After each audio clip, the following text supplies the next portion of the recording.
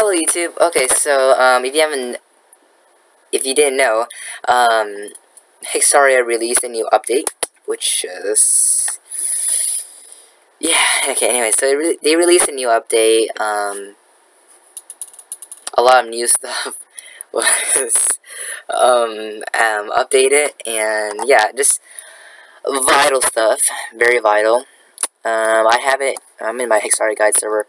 And yeah, so I'm going to be going over this. I'm going to be talking about the new meta shifts for farming and PvP for almost all the cards that got changed. Yes. Alright, so first things first, let's view this. Alright, so,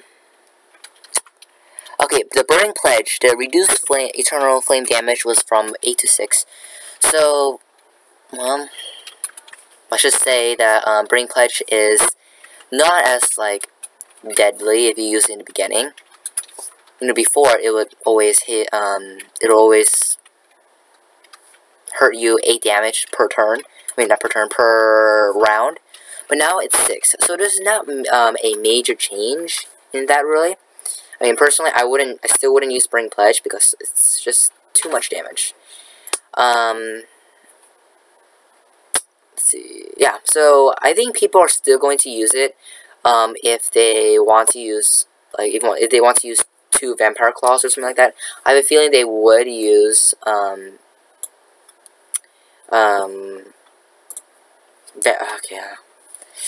they would still use Burning Pledge, but it won't be, very commonly used still, I think. But if people still use it, okay, I'm just at a loss of words. Okay, I just need to take a breather. Okay, so the Burning Pledge, it does less damage, but I'm pretty sure it's still going to be used like the same amount of times. Yeah, it's not going to be that much of a huge change, I think, personally. Alright, so Corrupt, the range increased from 2 to 4. Nothing much there. No one really uses it in PvP. For farming, it won't really help much because Corrupt is not useful for anything at the moment. Smoke Screen, wow. Turn duration increases from 2 to 3. AoE increases from 1 to 2. That's huge. That shifts the meta a lot. First of all, let's say in farming, instead of grouping almost everyone, you don't even have to group everyone. Like if they're near you in a 2 hex AoE range, you would confuse them. And the amazing part is the turn duration is from 2 to 3. That's huge because they're just confused for 3 rounds. And so many tiles are affected in that area. It's almost like Hellfire. Hellfire has a way bigger range than a Core Infliction. It's almost the same concept as that. So Smokescreen is also going to be useful in PvP. If some people use Mercenary Spam, Smokescreen is going to be really helpful. I think Smokescreen, I would personally start using Smokescreen because of the confusion and the huge AoE range. We can affect a lot of people from that. So the Smokescreen, the only, I guess you say, benefit from it is the increase in turn duration and a bigger range of AoE. A Rubber Duck, it becomes quick play. Flame Blockade becomes quick play. I mean, none of those really matter much. I mean, some people might troll around with the Flame Blockade and the Rubber Duck. Anyway, the Conjurer now allows the person to select a card they want that was previously random. So, wow. So Conjure, you can draw. It's basically a Hocus Pocus. It's basically now a Hocus Pocus, but this costs 1 bit. I think. I mean, it's. Let's see.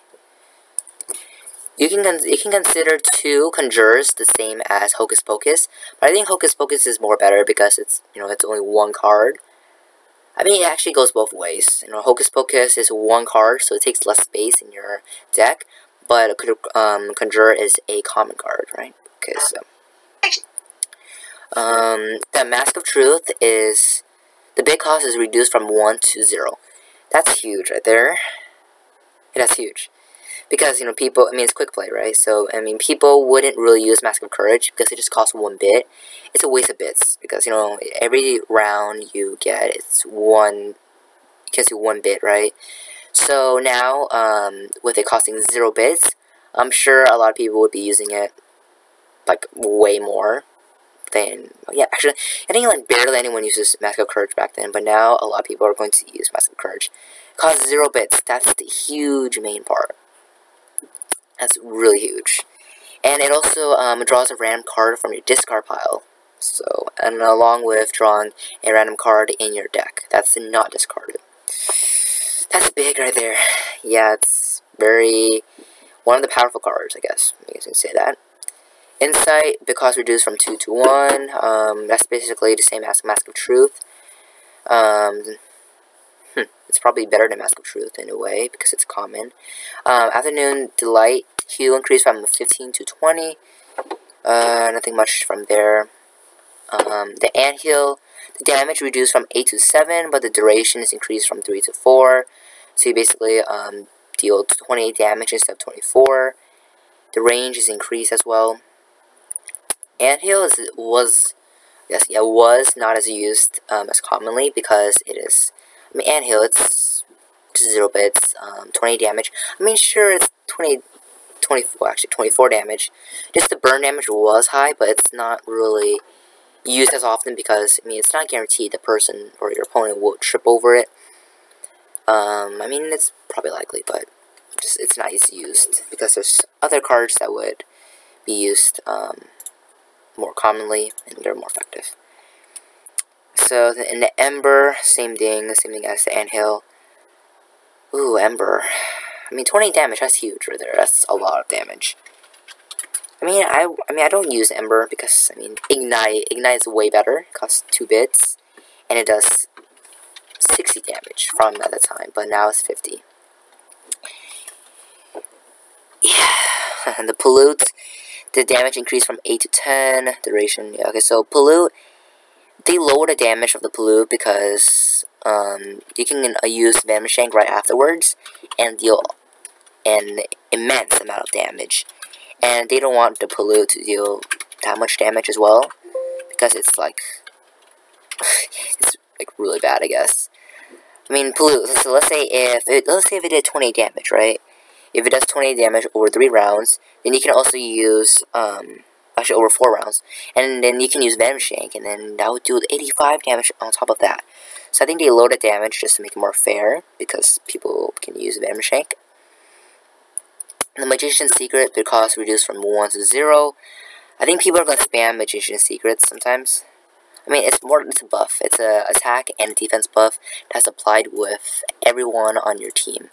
That's really good, I guess. It's, instead of using High Cognition and Ramparts, you got Magician's Secret. Yeah. But it's gonna take up a bit more room in your deck, though. That's the only, I guess, problem with it. And also, I think all of your teammates have to use it. I think at the same turn. Protector rate, the big cost reduced from 3 to 2. The Magician's Secret is also going to be very vital in farming because it costs 0 bits, so it doesn't cost as many bits. But with the Protector rate, it's also going to be very powerful because it's just 2 bits. It's not going to cost as much. So the Protector rate can be spammed a bit more because it's 2 bits, it's a less amount of bits. So if you have not checked out Protector rate spam in my Hexaria guides, so not mine really. Right, this is a really good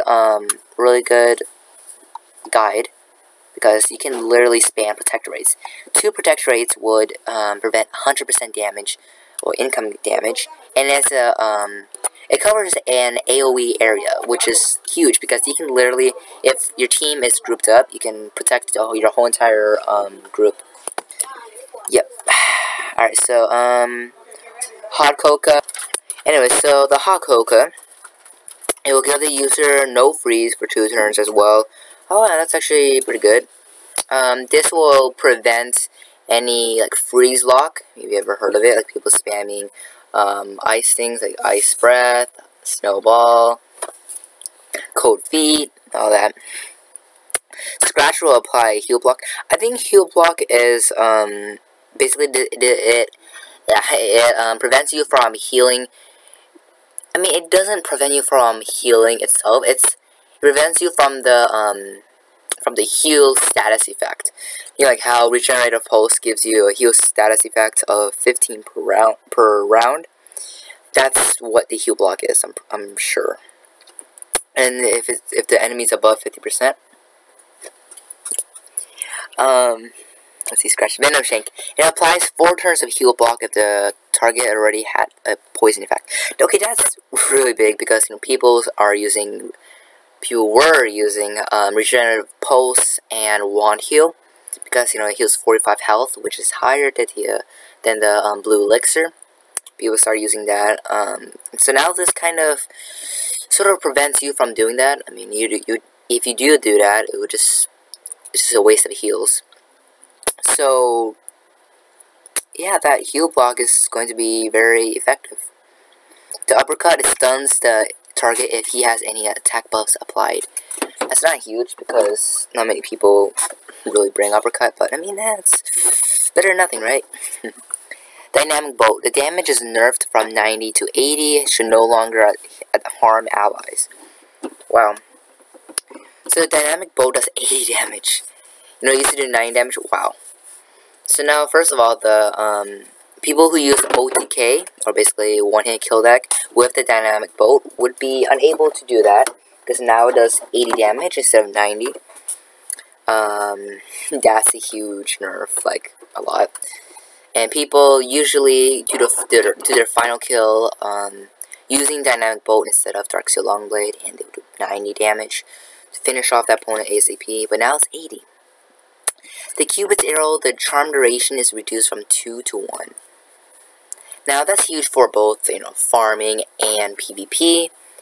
In farming, the Cupid's Arrow, it usually requires two rounds instead of 1 because you need to. There might be a chance the opponents or the person being charmed requires 2 rounds to use a card instead of 1. So this is huge, yeah, especially in PvP as well, because the AI would sometimes it requires 2 rounds, but now it's 1.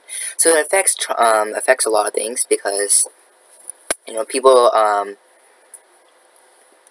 will just that one turn, one round of duration is less than 2, and that's vital because in that 2 rounds you could have maybe moved in a couple spaces, moved to your opponents and maybe use an attack. But with that 1 round, it might have just prevented that person from moving 2 more spots, and they wouldn't be able to use the card. The Huge Blessing, the healing is reduced from 100 to 90. Well, first of all, that's huge because Huge Blessing was almost like a mini Horn of the Unicorn. Instead of using 8 bits and healing 160 health. Wait, what? Okay, yeah. So it's basically the Horn of the Unicorn. It heals 20 health per bit. So that was almost. Huge Blessing was almost the same as Horn of the Unicorn because for every bit, basically every 1 bit. So the Huge Blessing, it will still be used a lot just because it's 90 health. That's huge. And it's also like 1 card, right? Instead of spamming like 2 cards, you can just use 1 card. So I think Huge Blessing has like this value kind of decreased in a way, but it's still very valuable. It's still amazing, I guess you can say. Ice Breath, to freeze duration would be nerfed to 4. It's very that's very vital. Okay, so yeah. Alright, so back. Okay, so Ignite, the duration is reduced from 6 to 5. There's nothing much of a huge change in there because it's it's just 6 to 5, right? So instead of doing 60 damage per 2 bits, it's 50 damage. Now that's huge because that's basically 25 damage per bit. So yeah, see, it's just, yeah, it's nothing much changed. Mainly in PvP. I guess both PvP and farming. So anyway, so yeah, so the ice path doesn't there's a huge change in that. Instead of like ice locking or freeze locking for six turns, now 4. And purge no longer removes curses. It's been like that, I think. Oh wait, oh purge. Okay, so if someone cores you, no matter what, you're going to. So I guess you say corrupt or the curse effect has now a bigger value in there. Anyway, so Agonized Greed gives a negative 50% defense debuff, instead of an attack debuff and a defense debuff. So you can basically use Agonized Greed if you don't really care about having your defense debuffed. Dispel removes curses and heal block from the entire team. Oh, entire team, guys! So if you're in a PvP battle, and you have heal blocks or curses, you can use Dispel, and it removes curses and this heal block from the entire team. That's huge. So Regen Pulse. It has a target locked and it's global. That's huge. You cannot pick yourself. Wow. Okay. So Wand Heal is probably now better for 1v1 cases because Wand Heal can't heal yourself. Okay, and now as apply a strong healing effect to everyone around them. So it's basically an AoE almost, and it heals enemies. So this is good and bad. I'm pretty sure it's more towards the bad side because it has an AoE and your enemies can heal from it. And also now strength duality is quick play. This is interesting. This is very interesting. The buffed ally will receive 40% buff instead of 50%, and the caster will receive 25%. So basically, it's the old version, the original version, I think. This is very interesting because it's quick play.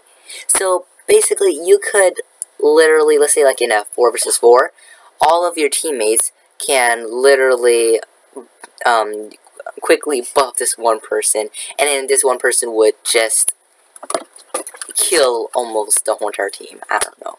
But the strength duality is quick play, which is very interesting. Now, fixes and changes. Added AI instructions for Jack-o'-lantern throw. Okay. Defensive visors now require another last confirmation from the player. Multi-shop now uses a different image for hexagons and gold. Ooh, that's interesting. Multi-shop increase the text size to make it easier to see the amounts of every item. Loot boxes. What's loot boxes? I'm not sure what loot boxes is. I don't know really. And the various bug fixes. Wow. Okay, so also from the story, so you have to go to Jessie, and she is found at Snowville, and you can trade in gold for these items. And yeah, these items. Yeah, that's it. Hope you guys enjoyed this little quick reveal on Neo update. If you want, I can just give a little quick summary.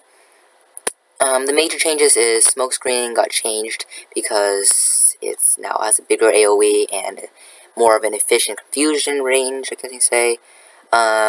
Conjurer can now draw the specific cards, almost like a Hocus Pocus.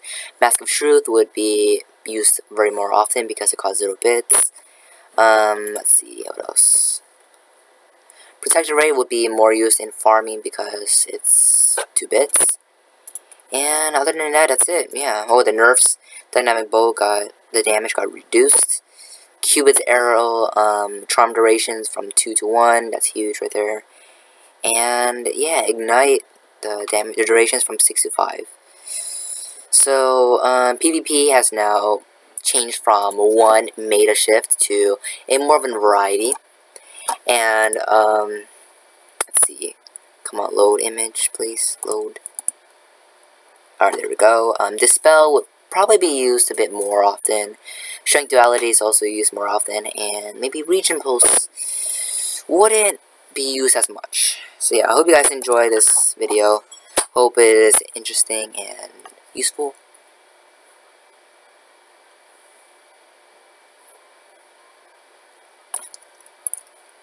And yeah, alright, so